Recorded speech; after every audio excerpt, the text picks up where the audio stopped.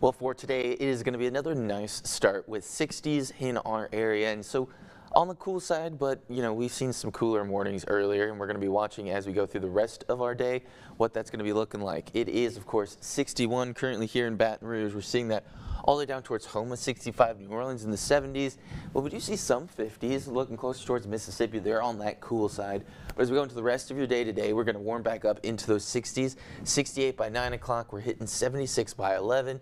By 1 o'clock, hitting 81. We're going to be seeing a little bit of some clouds throughout the day, but not a lot. We're going to hit 85 for our high temperatures, so partly cloudy, a pretty quiet Wednesday before we turn our attention going into Thursday and into Friday. That's because we're going to start to see our winds shifting on Thursday, because we'll still have a nice start to the day as we start in those upper 50s.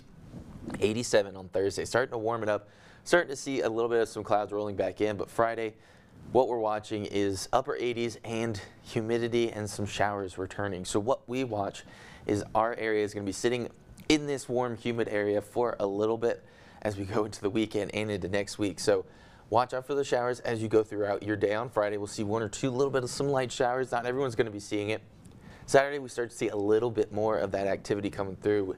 Early in the morning, get a break the afternoon. Next round kind of comes in with the evening. Not a lot of activity, but we'll see some. Then going into Sunday, same thing. We're going to be watching by the end of the day some light showers possible.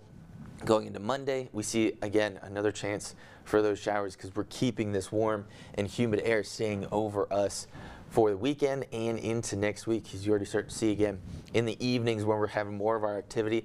The days to watch that we see there's going to be more chances is Saturday and then Tuesday. So Monday and of course Sunday, you kind of get a little bit of a break from it. There's still the light isolated chance, but it's less than what we're going to be seeing on Saturday and into your Tuesday. So temperature wise, we're going to be seeing a low 90s, but feel like temperatures going to be pretty warm. You're going to feel like 93 on Friday, 98 on Saturday, 95 Sunday and Monday. Those are not the actual temperatures. That's just what it's going to feel like outside. So enjoy today, mid 80s, 85, warming up 87 on Thursday. Then we of course see Friday, Saturday.